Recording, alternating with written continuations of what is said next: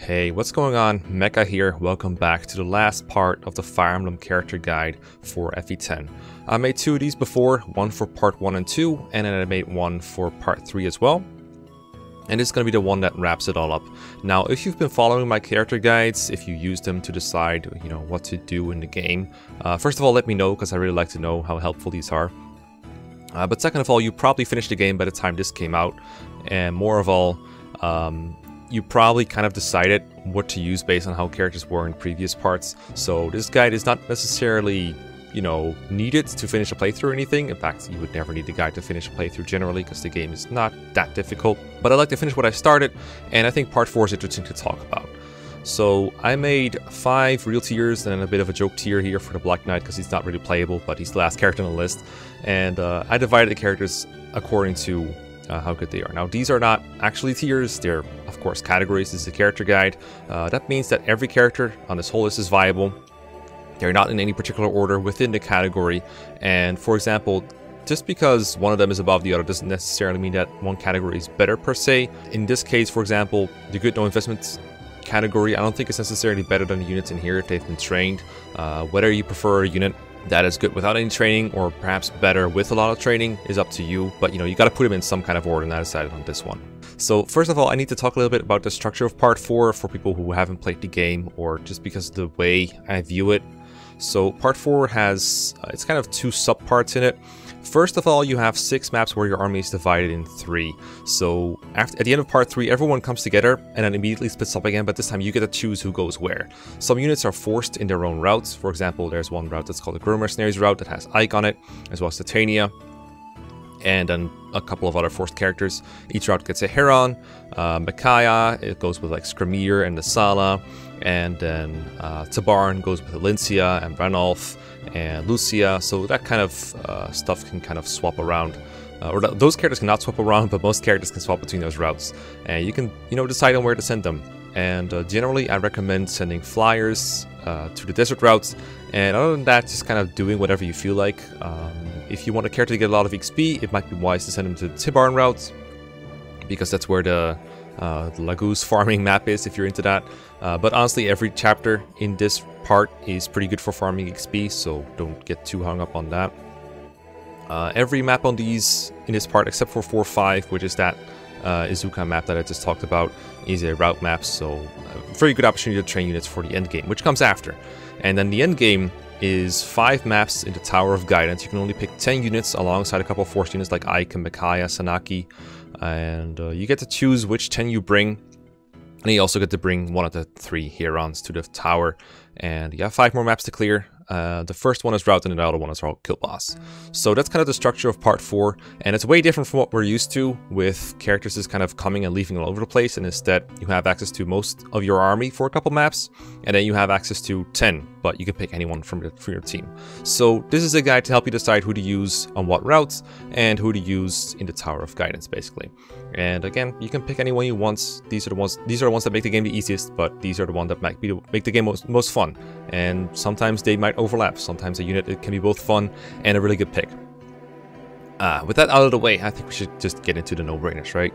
So Jill, and to a lesser extent Har, are odd ones out in this tier. Normally I just put units here that I think are always trained, or basically come really good at base, like the Lagoose Royals or the Herons. But Jill, she's a unit you have to train from tier 1 in the Dawn Brigade, but because she is so good in part 4, I think she and Har deserve to be in this category, because they're the only units that fly and have 1 to range, I believe. I mean, there's the Falcon Knights, the Seraph Knights, but they don't have forged hand axes, and they don't have the stats, the bulk that Jill and especially Har do. By the time you get to part 4, you also have access to much more bonus experience. This is especially big in hard mode, which I'm mostly basing this on. For normal mode and easy mode, things might shift a little bit. For the most part, units that are good in hard are also good in easy, but maybe not vice versa, Jill, for example, is much better on normal. I just finished a playthrough, like I said. I played on hard mode, and my Jill was not tier 3 until like I was halfway through for prologue, I believe. But she's still very valuable because, as I said, all the maps are routes until the Tower of Guidance, and there's another route map in there. And having a high move unit that can kill people at 1 to range is still valuable. Even if her offense is not perfect, even if she's not actually one-running everything, it's still better than just trudging along. She and Har are especially effective on the Micaiah route because that has a desert and also has a map with a couple forests in there. She can also work on the other routes just fine, but I would recommend sending them to Micaiah's route if you've trained them. It really makes the maps a lot less painful. Then we have Nyla. I might as well talk about Royal Lagoos in general. So Nyla goes with Ike, Tabarn is with Tabarn, and there you got, who's the last one? Nasala, who is with Micaiah. They're the Lagoos Royals that, you know, you have access to before endgame. They're all really good. They're all really high mobility units that destroy everything and you have no regard for durability whatsoever. They're basically gods. They're there to make sure that you can complete the game, even if your units are either terribly RNG screwed or you just haven't trained up the right ones. I don't know, maybe you soloed the game with Tormod or something, or the Black Knight, I don't know. Either way, they're there to make sure that anyone can beat the game. I think they're a ton of fun to use. Some people think they're a bit cheap, but I think if you want to route part 4 maps reasonably quickly and have a good time, you want to use some of the Lagoos Royals. And even in endgame, I would recommend anyone bring like 1 or 2 to the tower. You don't need a full army of them. It is optimal to do that, but you don't have to be optimal. But I do think it's really fun to bring a couple, just because they have a great unit feel, I guess is what I'm saying. It feels really good to destroy everything. Hello, that's a text message. But I don't really care. Alright. So, with that said, Nyla is with the Ike group, and Ike's group has like a kind of an open field in Fog of War where Nyla's just pretty good killing things, like that's all that there's to say. And then the 4-4 is the Oliver Mansion, where you go inside and you have to fight a bunch of bulky generals, and if you don't kill them soon enough and you don't route the map soon enough, you're going to face a bunch of reinforcements. So Nyla is very helpful in making the map less tedious, and she's, I think, like the only character you have besides like Ike or maybe someone with a hammer that can reasonably one-shot or 2-hit KO, 1-round KO the generals. So I cannot stress enough how helpful she is here. And then for endgame, she's still pretty good. She's a royal.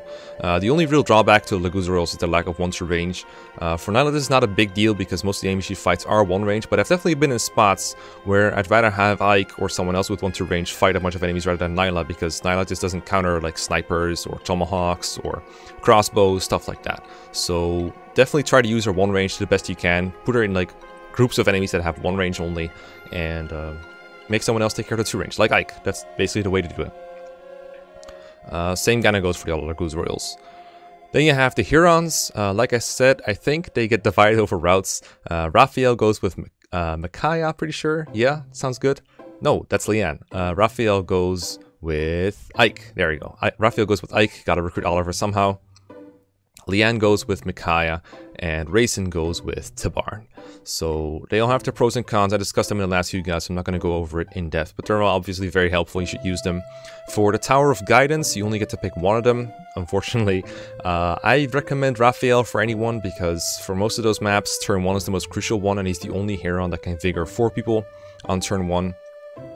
If you're taking your time, you might prefer Rayson because he can transform on turn 1 with a Lagoos Gem or a Lagoos Stone, stay transformed for practically the whole map, and from there he has more mobility and Canto, and that can be more useful if you think you need to. But my recommendation is Raphael. Leanne, I generally don't recommend for endgame, but it's not like you're going to have a bad time. She can only figure 4 people. I feel like if you bring Leanne, there's always going to be a better option than that. But if you like Leanne, go ahead and bring her. Pre the tower though, before the tower, always use your Hurons. Make sure to keep them out of enemy range. There's no ambush spawns, but definitely highlight enemy ranges if you can on normal and easy, or if you're playing on hard with the patch that I did for my Let's Play, because they still die quite easily. But yeah, Huron's good. We have Har. Har's basically the same as Jill, but I don't think it's pretty, like, who plays Radiant Dawn without using Har? Like, you can do it, but you have to do it intentionally. Like, you have to tell yourself, I'm not going to use Har because I don't want to, because the game is begging you to use Har, and this is just another part where it is. It's the same process, Jill. A little slower, but like I said, part 4 is more bonus experience around, so getting a speed up to par when he's kept a couple of other stats is pretty easy. The big problem with Har that I found, and kind of to Jill as well, is sleep staves sometimes. You can't put to sleep if he's brought to like Ike's map, for example. So bring Pure Water, bring Restore, because you can't shove him to wake him up. That's Har's like only weakness really in part 4.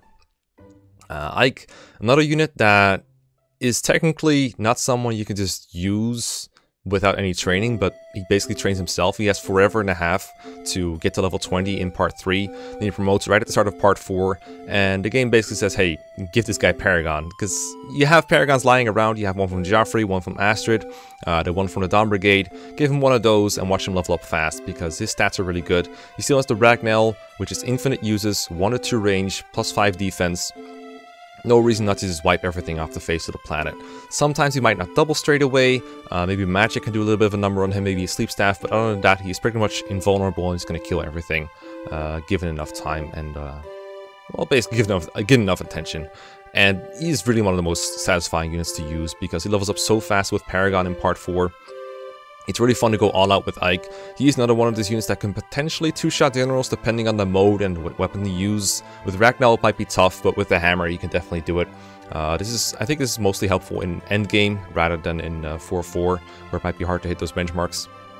But like I said, having 2 range on a character that is so strong is exceptional. The Legoose Royals don't have that. So if you see like a group of, I don't know, Spear Halberdiers or Tomahawk Warriors or Crossbows, send Ike at them because he's the best at dealing with them. Titania, also a unit you need to train if you want to use her. You're not going to like deploy a base level Titania for Ike's route, but she is forced on Ike's route, and she's pretty good there. The first map is, like I said, an open field Fog of War, where she does pretty well. I don't think she has very good Fog of War vision, but enemies can come at her and kill themselves on her. I found it that Titania sometimes doesn't double in part 4. She might need the Speed Wing or some Bex level ups, which you might have lying around, you might not. If you don't, then she might take a couple of extra turns. For endgame, Ike is forced, which is great. Titania is not, and I use a common trick with Titania that might hurt her in part 4 if you use it too, where I give her Savior and I support her with someone like Mist, or in this case I did like Braum with a Water Affinity to boost her attack and defense without actually having to like keep someone up for her. Because look, the only unit that has like similar movement to Titania in part 3 is Oscar. Like Har is way more mobile than she is, especially in like a map with a swamp like 3-7. So it's pretty hard to keep up with Titania there. And in part 4, like for the pre-endgame maps, it's pretty easy to just keep doing that. But for endgame, you don't really want to use 2 slots just to bring Titania at full power. So either you ditch Titania or you ditch your support partner. Both of those are pretty bad for her, obviously. So keep that in mind if you use that trick. That's something I encountered. If you didn't, if your Titania is self-sustaining, which with Soul she might just be, then no problem, but keep it in mind. We got a Heron. I got the Flying Royal Legoos. Not much to say about it that I didn't already say about Nyla, but they are really strong. Nasala only starts with S-rank strike. The others all start with SS, so his might is a little bit lower. As a result, he might miss some 2-shot thresholds. I discussed it with Don a while ago. I think he said that he usually 2-shots like Paladins and Warriors, which is pretty important for the chapters that he's in. Micaiah's Forest chapter and Desert chapter. Wyvern Lords, he might not 2-shot. That can be a bit of a problem, but generally I think he gets done what he needs to get done. Obviously, watch out for crossbows. Those will, I think, usually one-shot him, or if not, they come pretty close. This is a similar problem for Tabarn. So Nasala and Tabarn are not necessarily the fastest solution to a bunch of enemies that have 1 to range. You might be better off with someone who 2-round KOs them but has 1 to range. So even if your Jill or Har do not double or don't have the strength to 2 at KO, respectively, basically, maybe still better than having one of the Royal Legoos send at them, especially when they're bow users. They don't really like those very much. But if Nasala hits SS Strike, he should probably 2-shot things anyway. Takes some effort. Remember that if he procs Tear early or if he has Adepts, those extra hits don't count. Extra hits from Adept don't count. Tear, if he procs it on the first hit, means 1 less attack. Similar problem for Janaf and Ulki, which we'll get into later. But yeah, these 2 are ridiculous. Use them at every chance you have them. Just don't watch out for the 2 range, basically.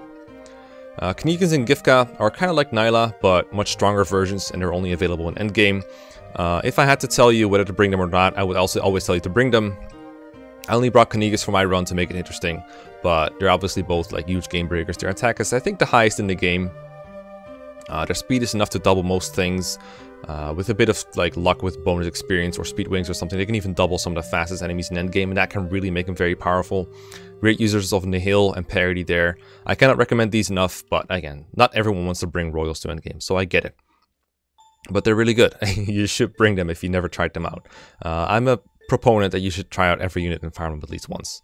And missing these would be a big shame.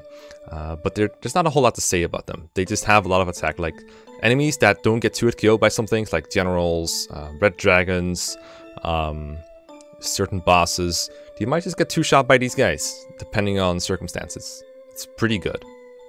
So that's no-brainer. That's the best units you can possibly ask for. Now we'll get into some slightly more sketchy stuff. Good no investments. This is a pretty small category, but it's units that function in part 4 without any training, but they're not quite no-brainers. They're just really good. You could argue they belong up here with no-brainers because there's really no reason not to use them, but I do think they're like a bit below the actual no-brainers here. So Janaf and Ulki are very similar. I talked about them before in part 3. They're still really good in part 4, even with no investment. Now that doesn't mean you don't want to invest into them, because if you do, they will pay off big time in part 4. And there's a lot of ways you can invest into them. Energy drop is +2 strength when transformed, so that means that when they transform, they double their strength, and it actually becomes 4 strength. So that can let them hit 2-hit KO thresholds, and because they're so fast, they always double, so it's basically 8 extra damage. So that's a pretty big return on your investment. Alternatively, you give them Adept. That means that stuff that they 2-shot, they want to have 2 shots at Adepting. Or rather, 2-shotting, they do that fine, right? But then if they 3-shot an enemy, but they proc Adept, they will usually 1-round KO. And that's pretty good. Pretty high chance to 1-round KO is basically what I'm trying to say in a very complicated way. But do keep in mind, if you do this in part 3 with Adept, you might miss out on some weapon XP, because strike rank is pretty important for these two. They start with A strike, they want to hit S strike for another, I think, 5 points of might, which again can push them into 2-hit KO territory.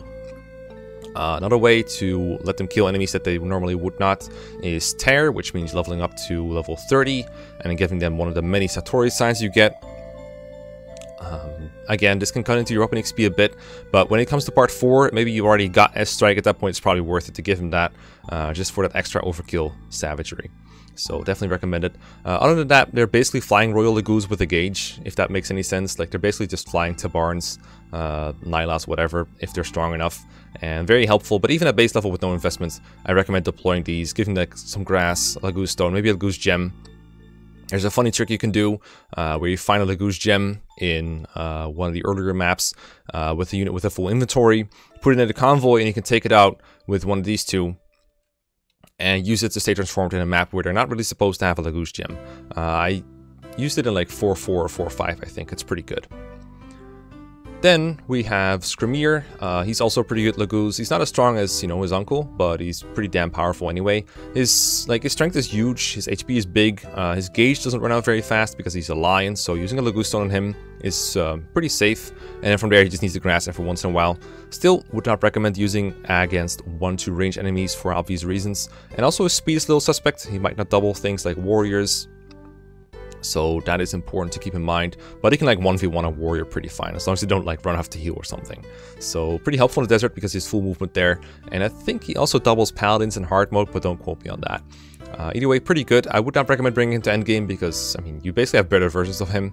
But if you do bring him to endgame, you'll actually be surprised at how good he can be at fighting. But this is mostly a recommendation for these three to be brought to the pre-endgame maps rather than the endgame maps. They can work in endgame, but they're not the best candidates because the royals exist. Next up is good investments. So here I put all the units that you could have been training on previously before part 4, and this is where it pays off. So you'll see both units that previously are pretty good and you just kind of use them, they go along with the curve. But you're also seeing units like Edward and Elincia and Nephany and Rolf and Boyd, units that are not necessarily good when they are around in their own parts. Well, Elincia is, but you can't really train her very much. But that, you know, pay off in part 4 depending on how much they've received. Now, I can't stress enough that some of these are better than others. I didn't put them in any particular order besides availability, so keep that in mind. But here I'm just assuming you got them to a reasonable level at the end of part 3, and now they're in part 4 and you want to use them and you want to maybe bring them to endgame. That's how they're rated here. So I'm not saying all these are equal by any means, because some of these are a lot more work to train than others, but this is just to show when it pays off, basically. And I will talk a little bit about like how much it pays off for each. So Eddie, he's probably not going to be quite a true blade by part 4 if you're playing hard mode, depending on how many characters you're using and how much XP you invested into him, like whether you gave him Paragon or Beast Foe or something like that in part 3. Usually I find my Dawn Brigade members are quite unleveled, and Eddie and also Nolan and maybe any other Dawn Brigade member you see here kind of suffer from that. But if you get him in part 4, he'll probably kind of have caught up to Zyhark because his growths are better. Zyhark is still like a tier ahead, so he's less resource intensive. But for all intents and purposes, Edward is at his best as he will be in this part of the game now. It's been a while since I've done this, but you know, it will work out. His stats might be green. You can use some bonus experience. This is pretty good. And True Blade means you have Astra. You might be able to give him Adept. He might still have Wrath on him. You can go kick some butt, and that can be pretty fun. And this is, again, the best part in the game for him. Besides maybe like the very early part 1 chapters. Nolan is pretty easy to write the difficulty curve with. Mine was very, very strength screwed, and he still worked okay, okay-ish in part 4 and endgame. Wouldn't recommend getting your Nolan with 17 strength in part 3 at the end of it, but here we are. And he can kind of work out. You might still have the Tarvos. You might want to hammer in it if you used it a lot in part 3. Mine was nearly broken, and I didn't end up hammering it, but I did end up blessing it in the tower. If you're not familiar, in part 4 in the tower, about halfway through, your weapons get blessed, and that means that whatever your best weapon is, you equip it, and then it gets blessed by spoilers, I guess. I'm not gonna go out of my way to say spoilers, but also not gonna go out of my way to avoid them completely, if that makes any sense. Basically, your weapon gets blessed, it gets infinite uses from there, and it's capable of harming certain bosses. And the Tarvos is a pretty good candidate for that. So trying to keep it not broken is pretty nice for Nolan if you bring him to endgame. Other than that, he just kind of goes along for the ride. He doesn't have a mount, but he does have one to range, and that means he can use like forced hand axes and kill enemies, you know, without getting countered. And also he counters enemy snipers, tomahawks, you know, it works. That's pretty valuable. Volug, you might expect him to be like up here because, I mean, the other Lagoos are here. The thing with Volug though is I do think he benefits a lot from investments, so I'd rather put him here to indicate that. I think a base level Volug, not very good in part 4 with no level ups, no strike rank gained. But if you've used him a lot, then he might have gotten a couple level ups that help him double attack. And more importantly, you can hit SS strike, like double S in part 4. Which most regular Lagoos, like Tanaf and Oki, generally don't reach that. But Volug has a lot of time to do it. And he also doubles almost everything. So he's probably capable of reaching double S. I think mine did at some point, maybe within part 4, maybe a little bit before that. But he definitely was able to. And that's good, because that's a massive amount of might. I think it's 14 might or something down. It's a lot. Might even be more than that. Either way, it's pretty impressive. Same issues as like Skrimir, obviously, where, you know, no flight and still the goose gauge to worry about, still no 2 range. But pretty nice to have around. Similar to them though, I wouldn't bring him to endgame, unless you just really like him. Zyhark, however you pronounce it. Similar story to Eddie. I find it in part 3, he's not really all that good, because relying on dodging is pretty hard when you're facing Lagoos with high hit rates, and then you're facing Icon as 3 leadership stars. But, you know, if you made it to part 4, he'll probably be fine. Just gotta give him a couple bonus experience levels probably. Definitely get him to tier 3 ASAP, because in tier 2, in part 4 you tend to die pretty quickly as a tier 2 unit. It's not very satisfying. Just get him to tier 3 ASAP, maybe use a Master Crown, or preferably BX him up, because the last couple levels he'll probably get good stats like strength that he needs, since he's probably capped skill and speed. But yeah, a little bit of babying and he'll be good. Elincia is interesting to train because, like I said, she's actually good pre-part 4, but she's just not around in part 3 at all, and that's a big oof for her, you know, capabilities of training and, you know, having utility. But when you get her in part 4, a couple of things happen. For one, she has the mercy skill, so take that off her, because otherwise she can't kill anything. She'll just leave enemies at 1 HP. I've seen a poor soul have Elincia in part 4 and poop Paragon on her, but forget to take off mercy, and that, not very good results. So Elincia at base in part 4, or with like 1 or 2 levels under her belt, is probably not doubling or quadding enemies with the Amidi. In the case of the Amidi, she's not quadding, and that's a little sad, because that means that it's much harder to feed kills to her, because she's also not two-shotting things. So what you want to do is probably Bex her a couple times. Her strength and speed growth are all really good, same with her skill growth. I think even her HP growth is decent. I don't know about her defense. But the point is, Bex levels will probably get her decent stats to the point where she might be able to like get to quadding soon. Her growths are just good enough to that where if you do it a couple times, she'll level up well, and you can kind of, you know, turn her into an endgame worthy unit. But without any training, she's not going to be that good. Still, staff utility without training is nice, so you could, you know, put her up here. But I think generally Elincia's combat is worth highlighting as good. And even if not, you know, she's a flyer with a staff rank, and that alone is pretty helpful. So even if you're not training her, I recommend making use of her in pre-part 4. Neffany, combat unit that you gotta train. Don't really have much to say about her that I haven't already during part 3 and 2. She's around quite a bit, so you have lots of opportunities to train her, but obviously it does take investment. Pretty good end result though. I like that she has a pretty good endgame weapon in the Wishblade, which has 1-2 range and pretty good stats overall. And I like that she has 1-2 range in general. I like that she has... I mean, I don't like not having a mount or anything, but at least being on foot isn't that terrible in most part 4 maps. I like that she's fast enough to double things. Yeah, that's Neffany for you. Rolf, just like Eddie, huge investment project, but this is when it pays off. He also gets a really good endgame weapon, the double bow. It's a really good bow that you receive somewhere during part 1, the first part of endgame.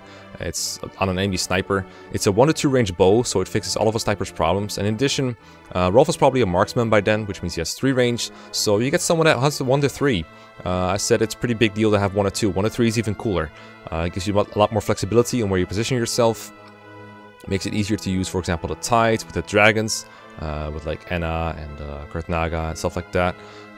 It also means that you can just attack things without being in the way of others, and you don't even have to protect them anymore because the double bow is just that good. I mean, 1-2 range, what more could you ask for? Pretty damn strong. It still kind of sucks that before he gets a double bow, he doesn't counter on enemy phase, unless you put him like in a very specific position. Most enemies have at least 1-1 range or 1-2 range, so making them suicide into Rolf can be a little bit tricky. So he still has a bit of an issue, same with Shinan actually. But for endgame, I still felt like it was worth putting him up there. Like, this was my one opportunity to put Rolf in a high tier, high category, so yeah. Boyd also kind of goes nuts in part 4, probably his best part. He has a bit of a rough start, his strength isn't like exactly the best, as good as you'd hope it to be, and his speed is absolutely awful. If you can get him to double in part 4, he's going to have really high attack and be one of the few units who can actually 2-shot generals. I believe for some efficient playthroughs, some of them actually train up Boyd, maybe transfers Boyd, try and make sure that he can 2-shot generals with forged hand axes. That is obviously busted.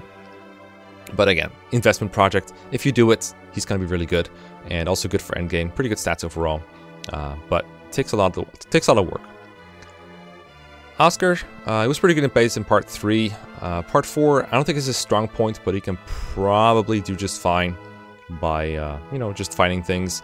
I don't remember particularly how great my Oscar was, if it was in like blessed or not. You could argue that maybe he should belong a utility filler because his stats aren't great long term. His caps aren't very high. But I don't think he's like as bad at combat as some of these, so kind of a tough time deciding where the Oscar went, but decided to go with here. I don't think he's forced on Ike's route, but I would recommend sending him there anyway. He probably has a support partner there, depending on what you did with your other units. And honestly, this is the route that he works out the best anyway, because that horse of his is the least impeded by that route. Like, Makai has a desert, Tabarn has a swamp and a bunch of forests. Relatively speaking, horses are best off on Ike's route. I don't know if you could hear, but there was like a huge car coming by. Let's get to Gatri. So, very strong armored guy with thick strength, defense, speed probably too, considering how good his growth is. So if he gets to the enemy, they're probably dead and he will come out alive. And that's a pretty good result for part 4, where you have to fight a lot of enemies at once.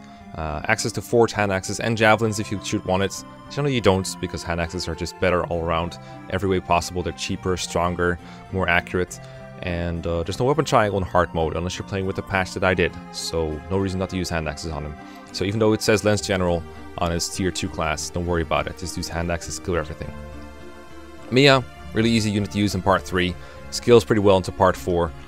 Doubling Sword Masters is something she can do that very few other people do, so that is a nice niche that she has. I always forget how to pronounce that word, I hope I said it right. Having access to a forged sword might be nice for her, because her attack can be suspect sometimes because the low might are swords. Her strength stat is actually pretty good because bonus experience just works pretty well for her. Despite the lack of bonus experience in hard mode sometimes, I think Mia is one of the few characters who has a low enough level to where it can kind of work and needs few enough of it for it to work. Like, she's also like really good at combat even without bonus experience, so she's not relying on it like someone like Aaron is, for example. They have Tanith, and I put her here because I think Flyers are just really good in general. But she is getting carried pretty hard by that class because her stats are not super great, but they can work out to a point where I think she's worth investing in for part 4 if you're inclined to do so. It's pretty hard to justify doing it sometimes, considering the alternatives you have, but overall, If you prefer, you can have her like just as utility by just fly dropping people around the desert or something. I do that all the time. But I think Tanith is long-term viable, so I put her in here. I don't actually know a whole lot about her because it's been a while since I used her in hard mode. I just remember it being kind of a pain in the ass at the end of part 3. But in part 4 it can probably work out for you, so I might be wrong on that. Next we have utility. These are units that have some kind of utility, as it says, or filler. Basically means they can use staves, they can rescue drop someone, they are pretty good but not super great at combat at base, so they might be potential endgame candidates, or they can kind of kill a couple enemies in a route map somewhere, but they're not super great at it. That's basically the description of every unit in this tier. So I'm going to go by them fairly quickly because it's somewhat obvious, and I talked about what these units do previously before part 4 already, so it's kind of repetitive to go over each and every one of them in very great detail. So Micaiah, at this point, she still hasn't promoted, which is very annoying, so staff utility is mostly what she can do, just like in part 3. Her range might not be too great if you haven't trained her, but something like Restore or Physic, you almost always find some kind of use for it, so it's pretty nice. Just very fragile in a game over conditions, so you gotta be very careful with her if you're Iron Manning, or you just don't want to reset a long part 4 map. I like to equip the Restore Staff in the desert because it means that if she gets silenced, she just instantly restores herself. Pretty neat trick she can do. And then restoring others is also just a breeze. She has full movement in the desert too, which is kind of nice. And then maybe sometimes she can chip something, but I find that the magic damage is pretty lacking. Like you try to kill a paladin or a general in endgame with the Thani and just end up very disappointed. So don't bother with combat generally. She's forced in endgame though, so free utility there. Leonardo, I've said in previous guides, I actually kind of prefer using Leonardo as a, not really as a training project, but just as a utility sniper. So as Archer, just hitting people with crossbows, ballistas, that kind of stuff can be pretty helpful by itself. Picking off like a Falcon Knight somewhere might be all he does. That is pretty much all he does though. If you wanted to make him like good at combat, I'd put him around here in high effort. But as is, I felt like I liked him enough for utility. Making use of his water support might also be tough in the high enemy density maps that part 4 offers, so that's also annoying. Laura, similar story to Micaiah really, staff, grinding, physicking, that kind of stuff, pretty self-explanatory. Soth also doesn't promote right away in part 4, he promotes before the second portion of part 4. Micaiah promotes for endgame by the way, but doesn't really do a whole lot besides just a flat increase in stats. But Soth doesn't promote until the desert chapter. In the desert, he can find items, which is actually pretty helpful, because he can do it at a higher chance than other units. He still has not full movement in the desert, he has like 3 or 4 move, I think.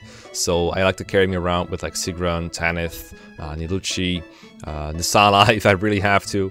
So you might want to do that for Soth to speed it up. Not very good at combat, I think he like 2 or 3 rounds enemies, including the fact that he doubles.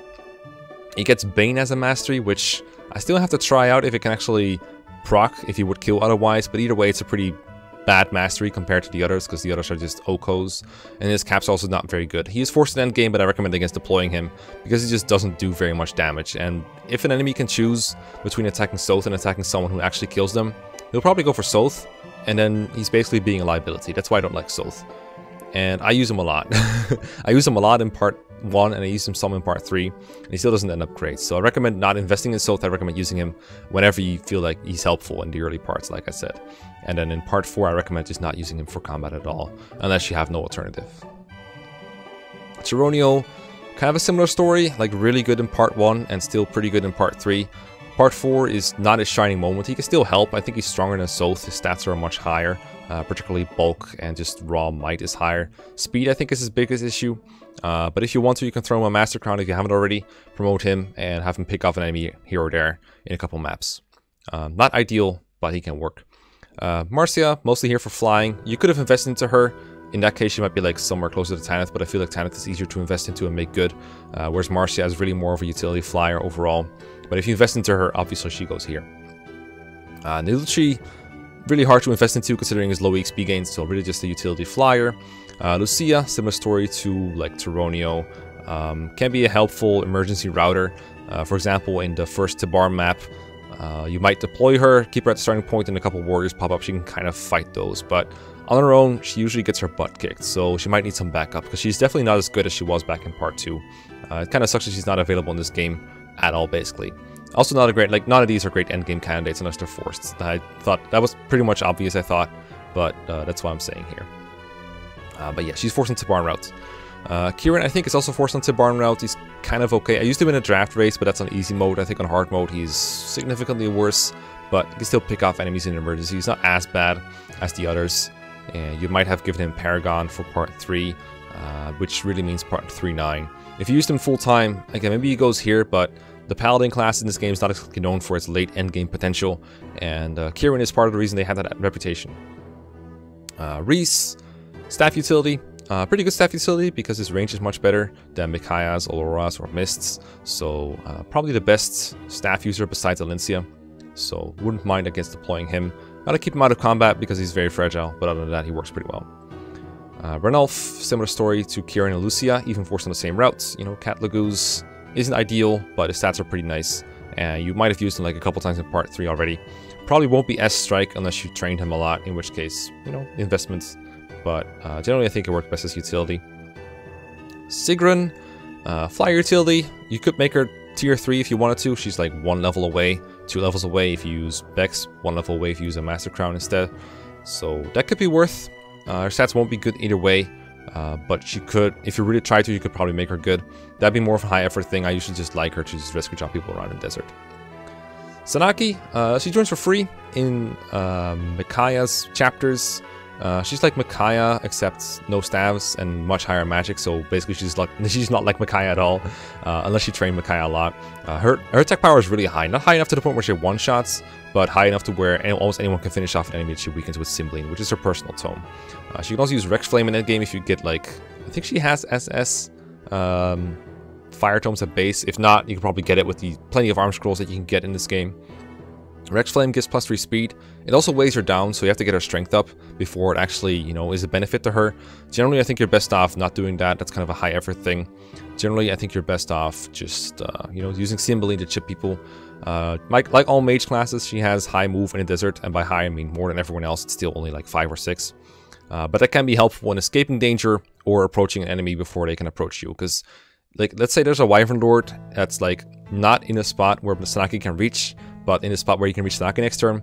That's big trouble, so you better be able to maneuver your way out of that. Similar story with Laura and Micaiah. You don't want Wyverns to come near these units. So Sanaki can be part of a group that makes sure that these enemies, if they come near, can get killed before they can cause a game over or reset. Or both. Okay, now we get a couple units that join during part 4 and are actually like not bad at combat or utility at all, but they're not as good as like trained units. So Stefan, like Sanaki's kind of like that. Stefan is much like that. I was talking to Races about this a while ago. I was like, you know what, compared to the other units, Stefan is probably not worth, because he's a pretty good like True Blade at base, but he's not going to compare to a support and trained Mia, for example. But if you compare him to the enemies that you face in endgame, he's probably better than that. So that's kind of how I weigh Stefan.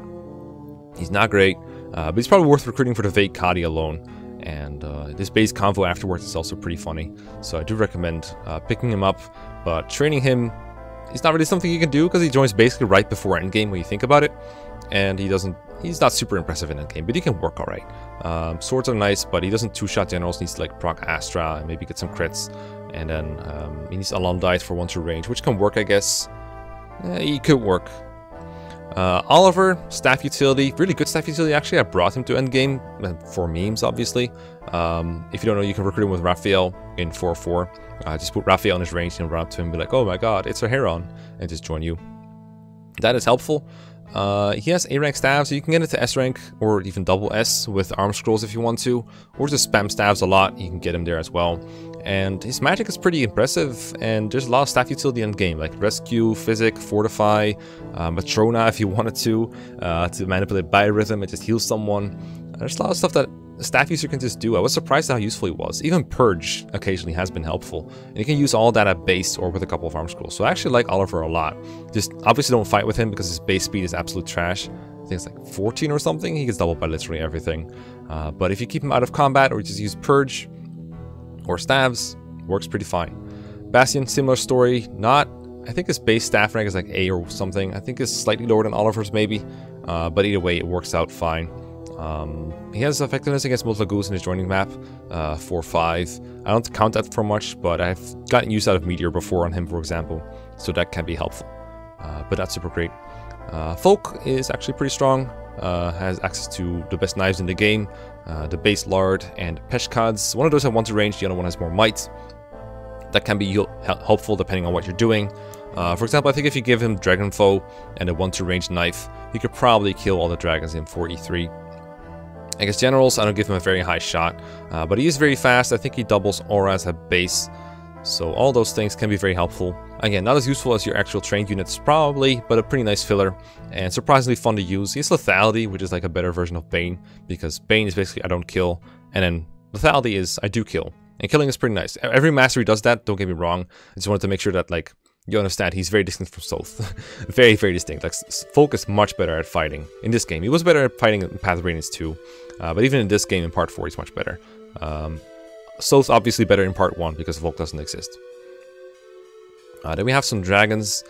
The dragons all come for free in endgame, like Kurthnaga, Enna, Nazir, and Gareth. None of them take up a slot in endgame, which I think is very much worth mentioning because it means you don't have to ditch someone else to bring them. Mostly relevant for tier lists, but I just wanted to bring it up here. Kurthnaga has the least useful tide of them all, Night Tide. In faster playthroughs, it's basically useless. I actually got a lot of utility out of it when playing casually, because a lot of the time you can use it for free without putting Kurth in danger, because Kurth himself doesn't have very good stats. In fact, he gets one-rounded by a lot of things, or faces crit from a lot of things unless he's trained. That said, he's one of the most fun units to train. There's one map where the enemies just basically don't attack him at all, and you can just grind him up with Paragon and whatever you want and make him very strong. You can also save your other people and keep them safe that way. And just providing Night Tide alone can save people from death in certain areas, especially because of AoE attacks that can sometimes hit people like Micaiah. You can kind of help protecting from that. It also is helpful to put next to provoke units in the last couple maps, because those maps have a lot of 1-2 range enemies that you don't want to gang up on one unit. So using provoke can let them hit someone that you don't care about, or rather someone that doesn't take any damage from them. And Kurthnaga can help you take no damage from them. So that is kind of funny. So I actually like Kurthnaga a lot more than I used to, but training him is a high effort thing. Let's just call it that. I like that phrase actually. It's a high effort thing. Enna, I don't think anyone's crazy enough to want to train Enna. I mean, you could if you wanted to, but the payoff is I think is even less than Kurthnaga. I think most people realize, yeah, Blood Tide is the way to go. Red dragons have a skill, Blood Tide. You put them next to someone else, they get +5 strength, +5 skill. It's really helpful. Increase your accuracy and your damage output. What more could you want?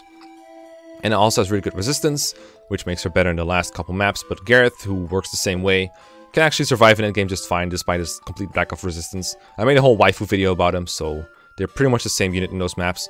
I don't really think they have a lot of utility before that. I mean, Gareth isn't around before the last 2 maps.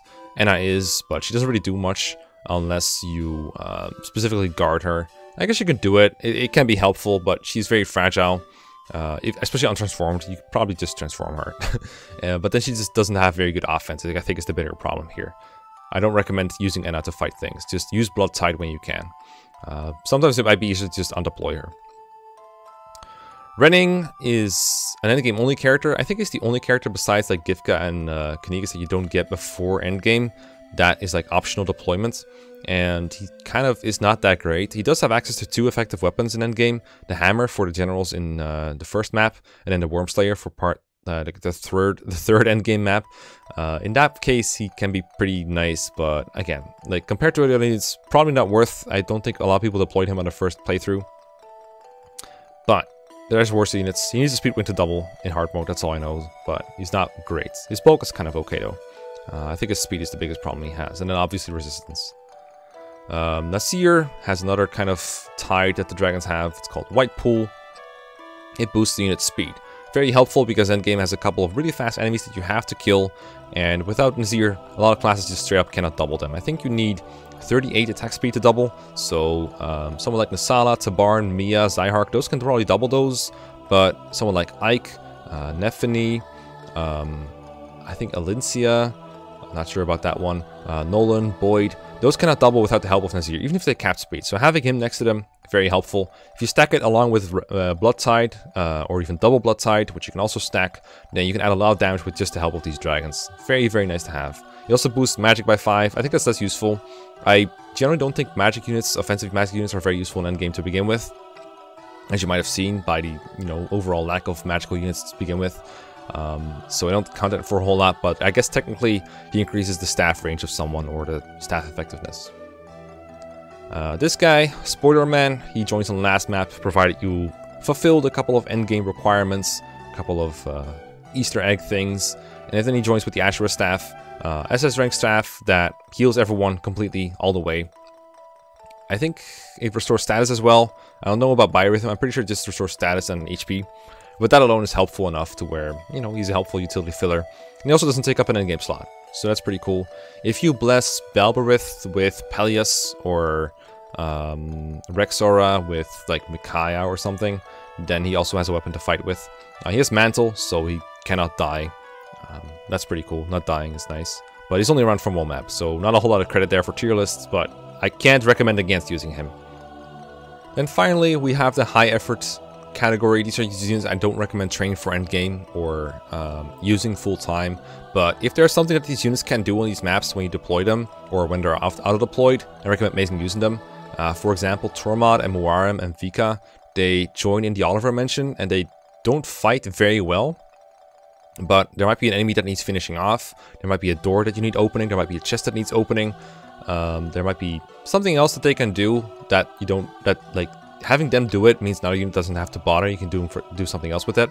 So in that sense, they can function as like a thief or a dancer or something. So for those kind of things, I recommend using these units. And that goes for all of them. If you find something that they can do, then make them do it. But generally, it's not going to be worth it.